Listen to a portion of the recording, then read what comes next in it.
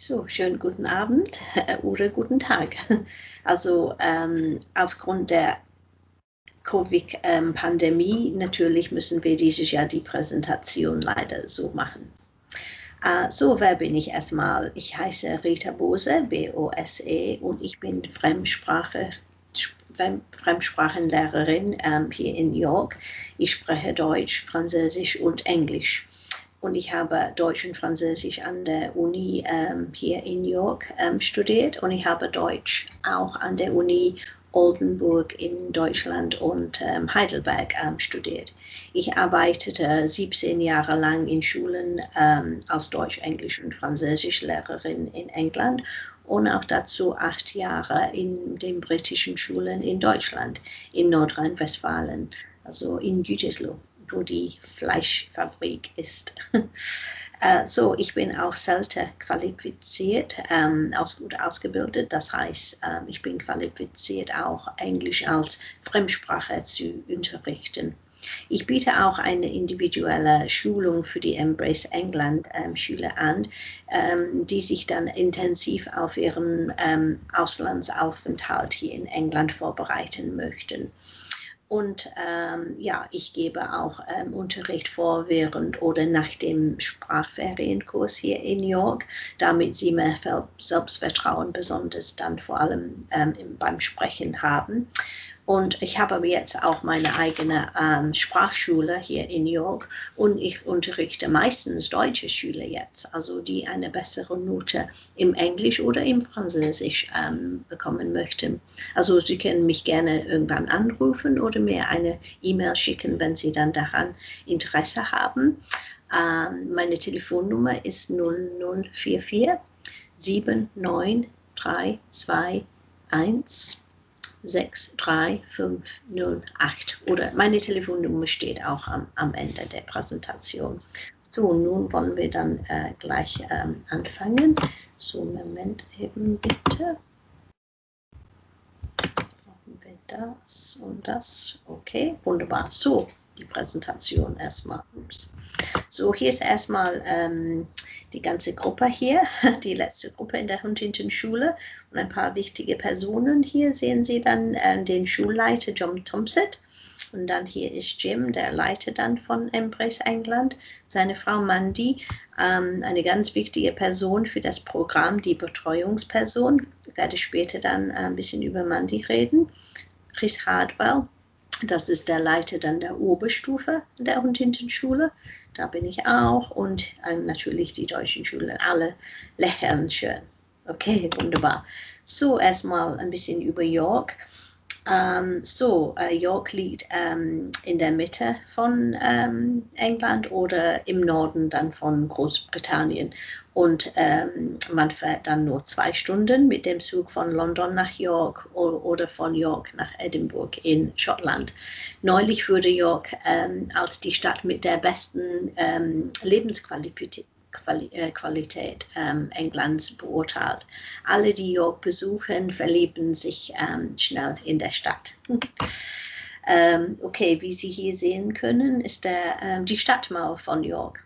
Der Stadtkern von York ist von einer mittelalterlichen Stadtmauer umgeben.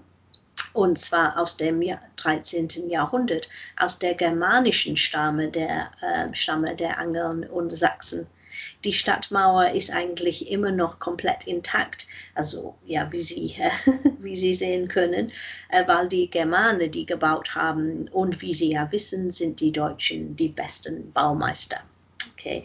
Und dann haben wir York Minster, unser eigener Kölner Dom, das größte und auffälligste Gebäude in Stadt, in York. Wir begleiten unsere mütigen deutschen Schulen beim Aufstieg dann, wenn sie keine Höhenangst haben.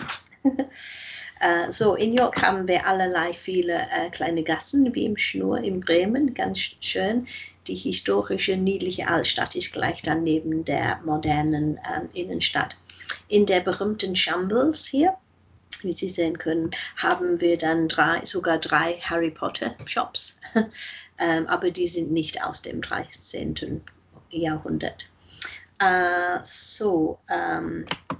Ja, die Huntington-Schule ist aber kein Hogwarts, sondern eine der besten staatlichen Schulen Nordenglands. Die Schule hat etwa 1500 Schüler und von denen sind ungefähr 30 in der Oberstufe. Im Jahre 218 wurde die Schule dann als ausgezeichnet oder outstanding heißt es, von der Inspektion beurteilt.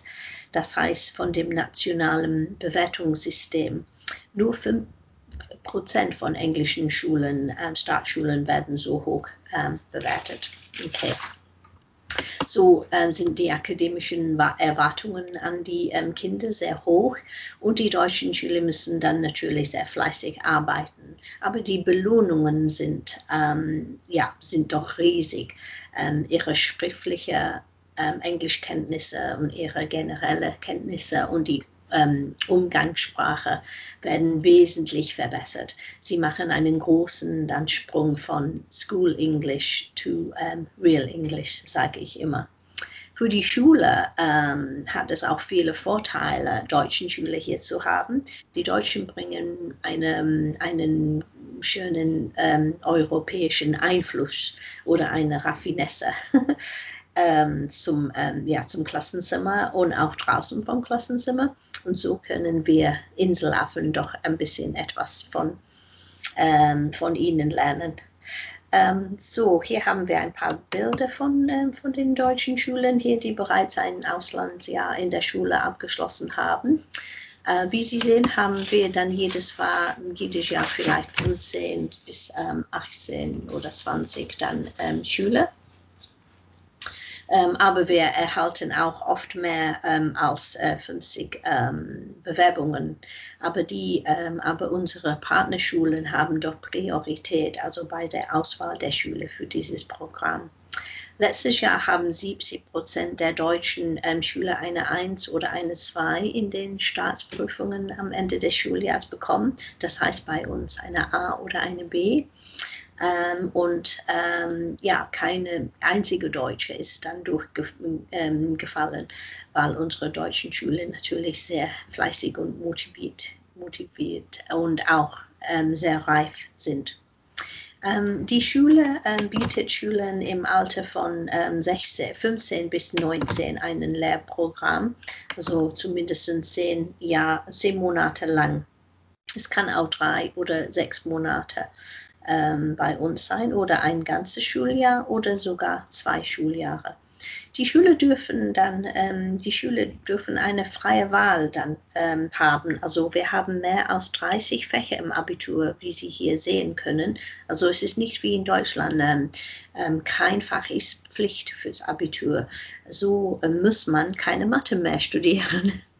Das wäre ein Traum für mich. Also man hat auch andere Fächer hier in England, so wie Medienwissenschaft zum Beispiel oder Theater oder Textilien kann man auch studieren oder man kann auch die traditionellen Fächer studieren, so wie englische Literatur, englische Sprache oder sogar Deutsch, Erdkunde und so weiter, um dann fürs Abitur in Deutschland weiterhelfen zu können. Ja, man kann dann 3 oder 4 Fächer von der Liste dann wählen. Okay, so hier haben wir also zunächst die Geschichte von Julius Backhaus, seine Inspiration für uns. Der war ganz schüchternen, aber auch intelligente Schüler. Und er hat erstmal das Short-Stay-Programm bei uns gemacht und es hat ihm doch gefallen. Und dann wollte er das 2-mal überholen erstmal. Und dann würde er allmählich viel glücklicher und hatte mehr Selbstvertrauen, dass er dann 2 Jahre an der Huntington Schule studieren wollte. Er wollte dann Naturwissenschaften studieren. Und dann hat es ihm so gut gefallen, dass er dann die Entscheidung getroffen hat, an der Universität Oxford zu studieren. Ja, warum nicht?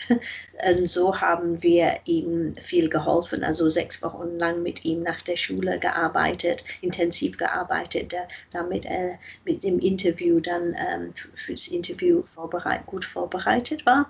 Und ja, dann hat er einen Studienplatz da an der Oxford-Universität bekommen.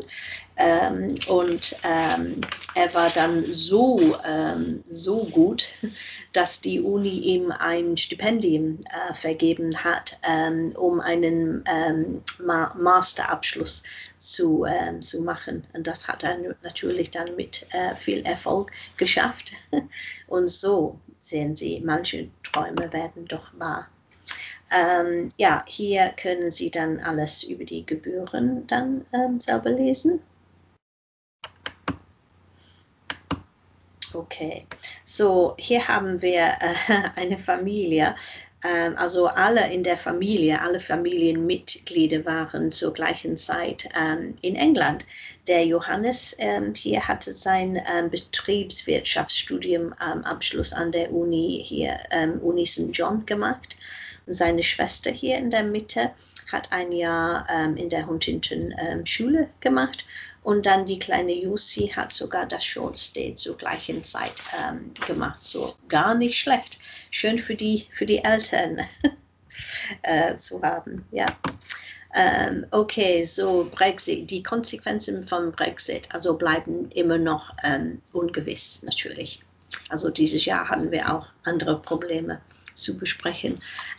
So im Moment genießen alle Schüler, die ein Jahr kostenlosen Unterricht an der Huntington Schule, die zwischen 16 und 19 sind. Wenn sie 15 sind, dann muss das bezahlt werden dann, also von den Eltern. Und die Schüler dann, die nur 3 oder 6 Monate lang bei uns studieren, müssen auch die Gebühren zahlen. Aber das können Sie dann alles nachher in der Ruhe dann lesen. Okay, und dann haben wir noch ein bisschen Information. Also Sie können das auch dann lesen. Okay, und hier die wichtigsten Vorteile. Ja, wir müssen hier in England also keine Schulbücher und so weiter bezahlen. Und da sind die auch die Regeln. Also man muss dann vielleicht natürlich für die Gastfamilie 650 Pfund pro Monat bezahlen. Also wenn wir eine Partnerschule sind, wenn nicht, ist das dann 850. Aber das können Sie dann nachher in Ruhe lesen. Okay. Ja, wenn Sie Interesse haben, da können Sie natürlich jederzeit also mit Jim Tomlinson darüber sprechen. Oder wenn Sie das auf Englisch nicht besprechen möchten, können Sie mich natürlich dann auch anrufen oder eine E-Mail schicken. Und wir helfen Ihnen gerne weiter. Ja, also wir sind kein Agenten hier, wir sind kein Vermittler, also das Geld von den Short Stay Kurs hilft uns dann, um das alles zu subventionieren in der Huntington Schule. Also wir sind einfach eine Schule und kein Agenten. Das ist ganz anders dann, also was wir anbieten und so weiter. Okay, so wir arbeiten ja ganz eng zusammen mit Eltern, damit sie immer auf dem Laufenden bleiben mit dem Fortschritt, also in der Schule und wie wohl ihre Kinder dann in der Familie fühlen. Wir schreiben dann jedes Semester ein Zeugnis und ein Newsletter und auch geben wir Noten.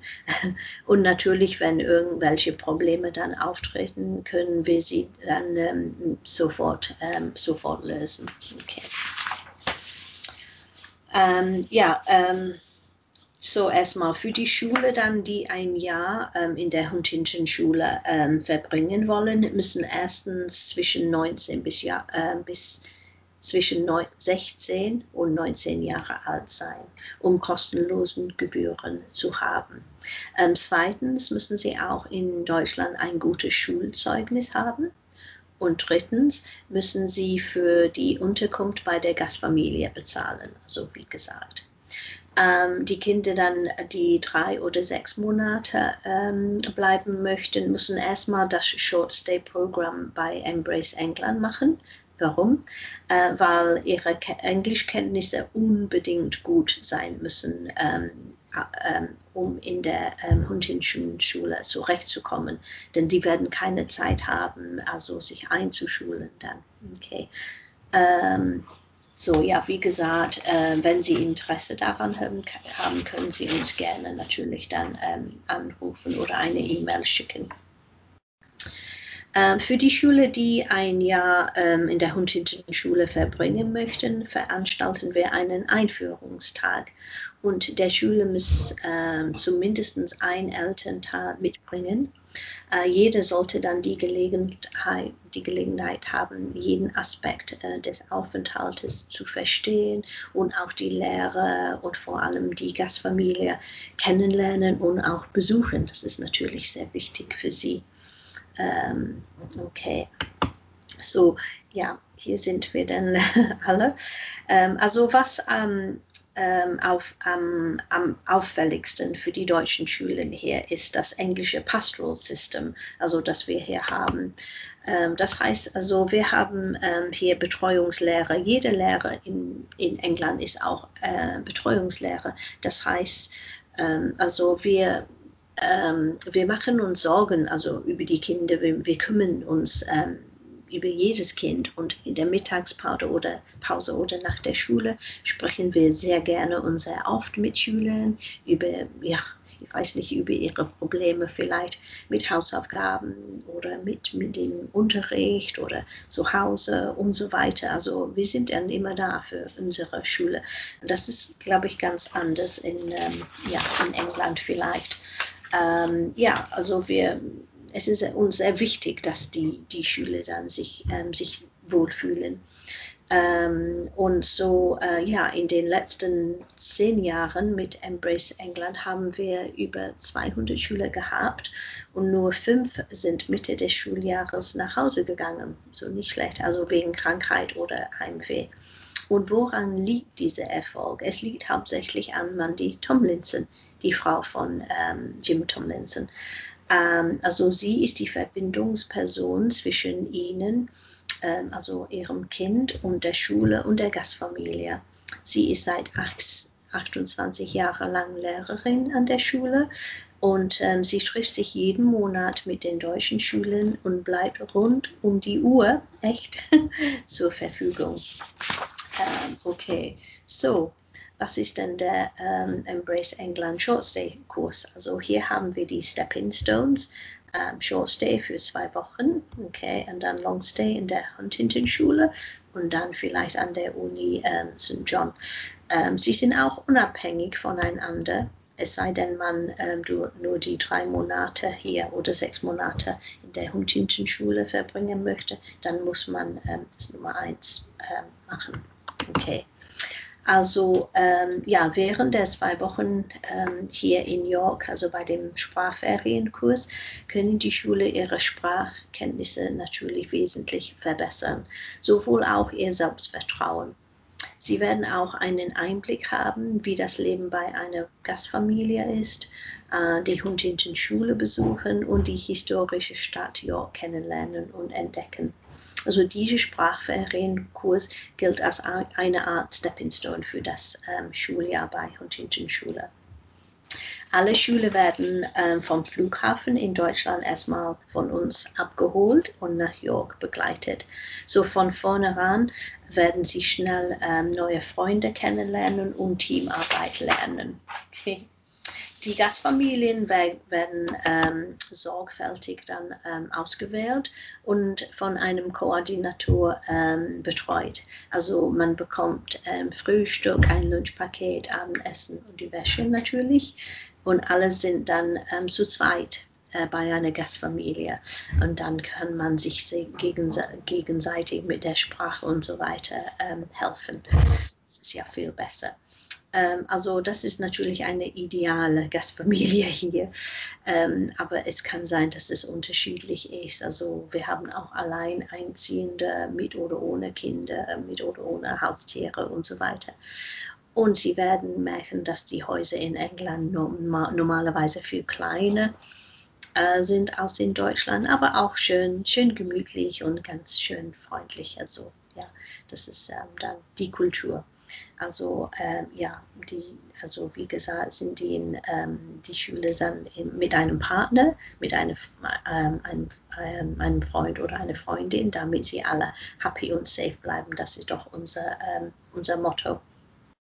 So die Short-Stay-Schüler, die studieren hier bei Hogwarts vielleicht. Das ist die Universität York, also in den Osterferien oder in den Sommerferien. Ich persönlich arbeite so gern hier. Es ist ganz toll in den Ferien, wo die anderen Studenten dann wieder zu Hause sind.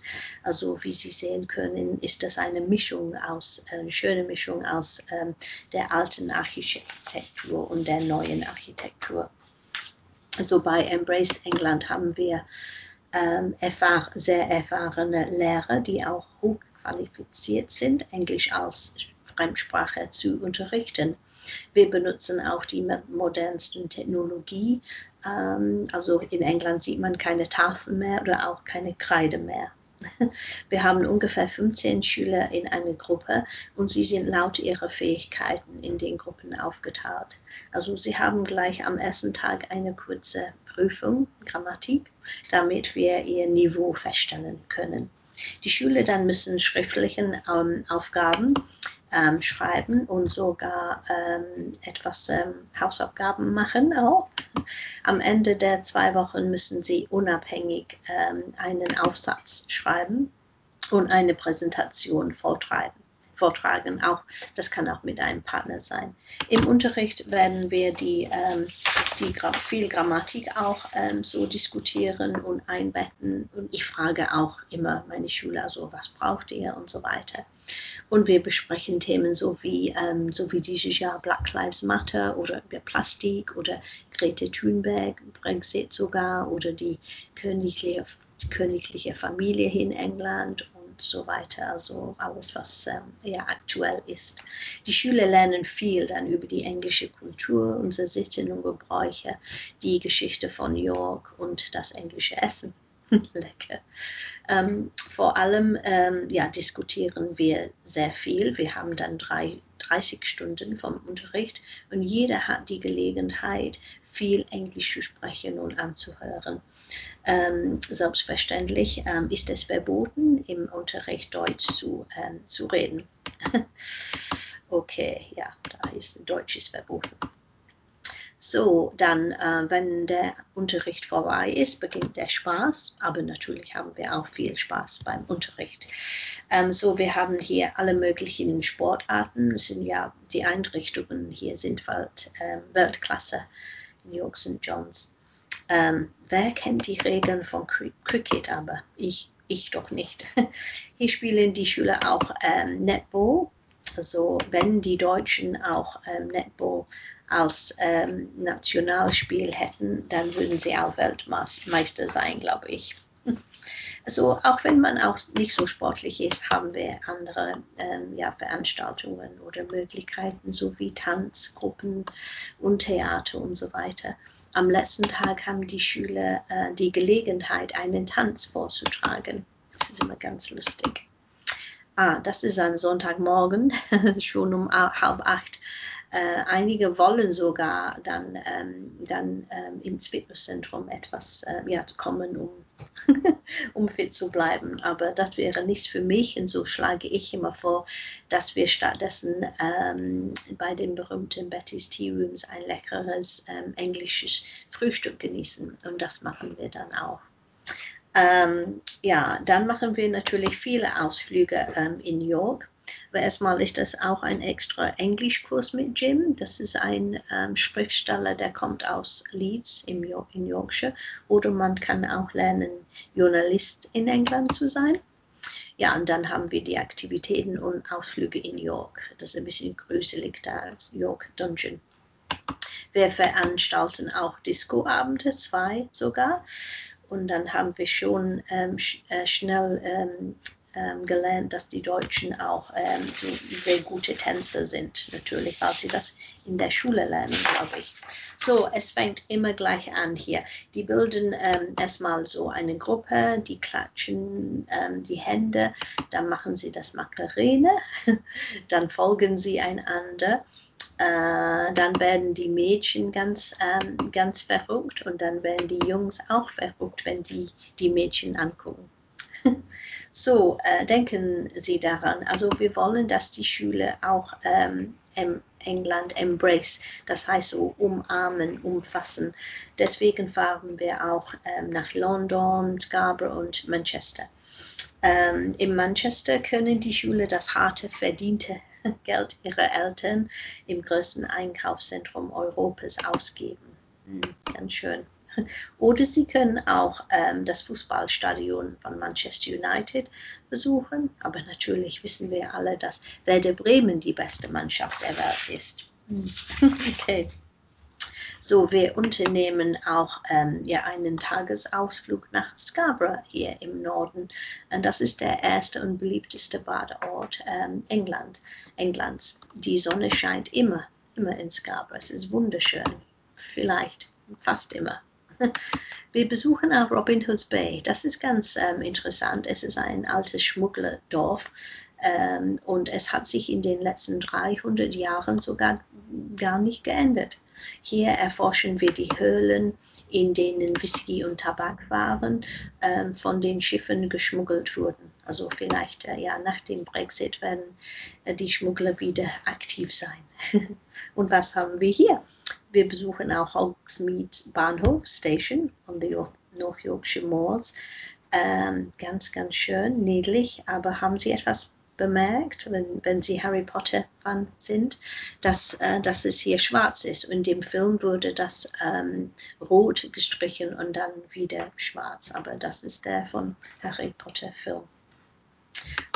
Okay, und ja, dann hat man eine kleine Fahrt in dem Zug dann. Und wenn Sie Glück haben, wenn Sie auch vielleicht Harry Potter selbst sehen. Nein, das ist ein ehemaliger deutscher Schüler, aber der sieht ganz ähnlich aus. So, und dann in den 2 Wochen dann zeigen wir die Schule dann Huntington Schule. Und also die Schüler hier auf dem Foto sind alle dann zurückgekommen. Also die wollten dann in der Huntington Schule doch studieren. So am Ende des Sprachferienkurses veranstalten wir eine Preiszeremonie. Jede Schule bekommt eine Urkunde, ein Zeugnis von uns und eine Note. Wir schreiben etwas sehr Schönes natürlich über die Schule und vielleicht auch einen Preis. Und wir verteilen auch lustige Preise. Das sieht nicht so ganz schön aus, aber der hat dann Disco-Ohrringe bekommen, weil er der schlechteste Tänzer war. Und dann, nachdem wir uns alles in York angesehen haben, dann fahren wir nach London. Also das ist für die letzten 2 Tage. Und in London sieht man alles, bis man erschöpft ist. Und wie Sie da sehen können, ist es auch schön sonnig. Können Sie alle haben Spaß. Raten Sie mal, wer da wohnt. Ja, es ist nicht mehr die Königin, sie ist jetzt nach York umgezogen und da ist meine Mutter da eingezogen. Okay, so, ja, und hier sieht man auch den Aufzug der Wachen mit viel Pomp und Prunk, typisch englisch. Ich habe eine Frage, aber warum sind die Deutschen immer so mit der roten Telefonzelle besessen? Immer das Gleiche. Und man fragt dann, wie viele deutsche Studenten oder Schüler passen in eine rote Telefonzelle? Raten Sie mal. 13 ist der aktuelle Rekord. Okay, ganz lustig. Also wir haben keine Zeit, uns in London auszuruhen. Auch bei Nacht sehen wir London, auch wenn es regnet manchmal. Und wir sehen London bei Nacht. Und am Schluss waren wir mit dem London Eye. Okay, sehr schön. Ja.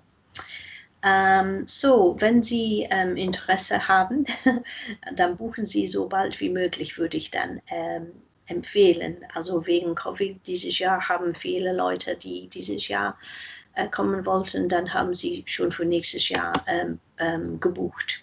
Also dann werden Sie die Daten und alles hier sehen. Okay, das können Sie dann natürlich nachher durchlesen und dann, wenn Sie Fragen haben, bitte können Sie uns anrufen.